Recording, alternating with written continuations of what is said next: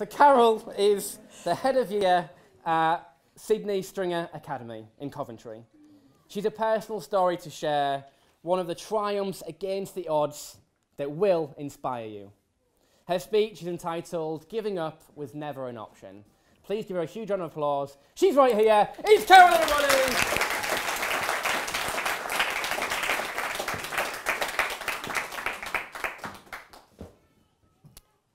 Put your hands up if you've ever faced a challenge in life and you felt like giving up. Okay. That was me most of my life until a certain situation happened and I was forced into the very topic that I'm going to be talking to you about, which is giving up was never an option. Winston Churchill once said, "If you're going through hell, keep going."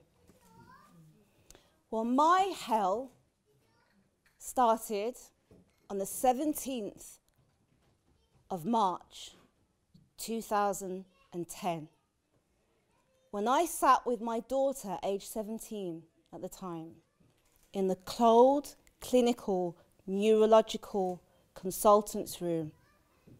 And I sat there as a mother, and any mother with true love, you love your child, you want the best for them.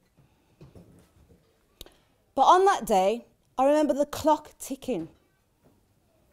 He leaned across to my daughter and he said, "You have multiple sclerosis." And that's how slow it seemed. It seemed as though he was speaking in slow motion. It seemed like a life sentence because multiple sclerosis has over 60 symptoms, ranging from blindness to paralysis, to not being able to use your bladder, to cognitive problems. And there was I, as a mother, feeling helpless, unable to help my daughter. We discussed treatment options. How are we going to fix this? And I thought to myself, how much more could we go through as a family? I'd had a really bad childhood with sexual abuse. I'd had a marriage where I suffered domestic violence, being thrown down the stairs, being called names. And yet here was I, in a consultant's room being told that my daughter had this neurological disorder, incurable disease they call it. 3 months later, my daughter lost the use of her legs. She couldn't walk. MS had taken its toll on her.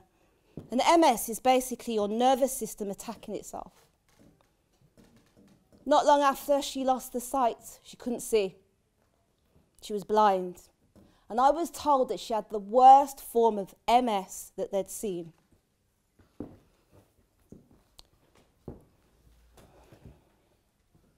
I cried. I spoke to God. Where are you, God? I'd been a Christian for all my life, but where were you, God? I had questions with no answers. But I remember looking at my daughter thinking, I love you, and I'm not going to accept what these doctors are telling me. They're telling me you're not going to walk again. They're telling me your eyesight probably won't return because that's how much the MS had taken control of her. But I tell you what, I've never prayed so much in my whole life. My faith got stronger. I began to research into MS. I began to look into different treatments, holistic therapy. I changed the diet from normal eating to gluten-free, which is the elimination of wheat, because that has an impact on the body. Most of all, I showed her love despite all my problems, despite all my issues, my own personal battles. I put that to the side. And I started to fight against my own demons. Because for me, I had to have hope that things were going to get better. And things got better. And if you believe, because self-belief is the most important fundamental thing we have, because without self-belief that things are going to get better, you're going to sink. I couldn't afford to sink. Not as a mother. A year passed. She was released from hospital. She'd spent the best part of a year in hospital.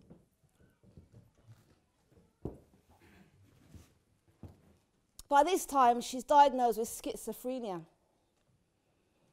More things started to happen. But there was a positive outcome to all of this. She started to fight because she saw me fighting. And one thing I want to encourage you here today with, at the beginning I asked if there's ever been a time when you felt challenged and you felt like giving up. And we've all been there. But giving up is not an option. Not when you love somebody, not when something matters to you. And it mattered to me that I fought for my daughter. Today, she's healthier. She has a university degree. She's an entrepreneur. She's got the most amazing, beautiful heart. And she's a testimony. And I thank God for my faith, because for me, giving up was never an option. And she's here today. Her name is Shona. Stand up, Shona.